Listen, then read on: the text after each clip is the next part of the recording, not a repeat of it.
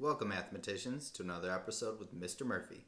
And today, we're going to learn how to count like groups of pennies, nickels, dimes, and quarters using our knowledge of skip counting. Before I show you how to do that, let's do a quick reminder about coin values. Our penny is worth 1 cent. We can also represent that with 1 base 10 block. Remember, cent is something that we use when we are talking about coins. A nickel is worth 5 cents or 5 base 10 blocks. A dime is worth 10 cents or 10 base 10 blocks.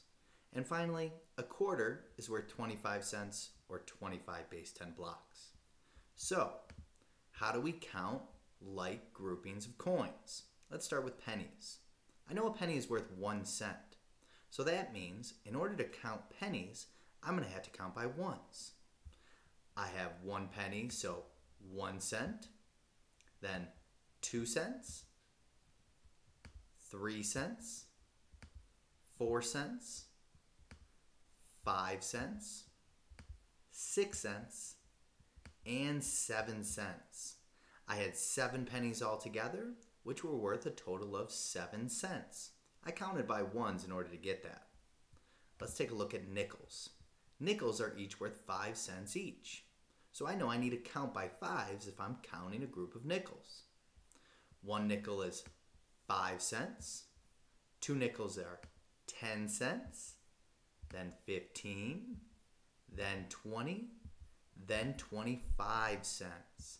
I had 5 nickels, which are worth a total of 25 cents. I counted by fives in order to figure that out. Let's now look at dimes. Dimes are worth 10 cents apiece.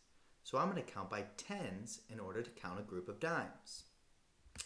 10 cents, 20 cents, 30 cents, 40 cents, 50 cents, and 60 cents.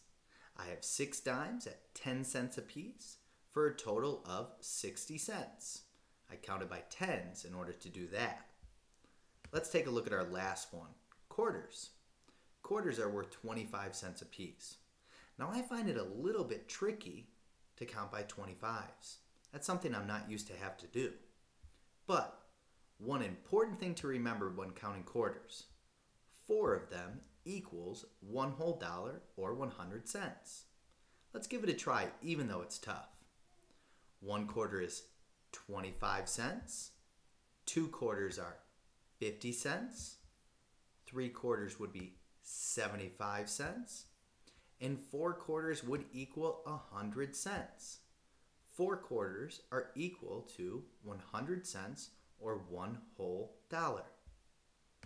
Okay, mathematicians, today we learned how to count like groups of pennies, nickels, dimes, and quarters using our skip counting methods.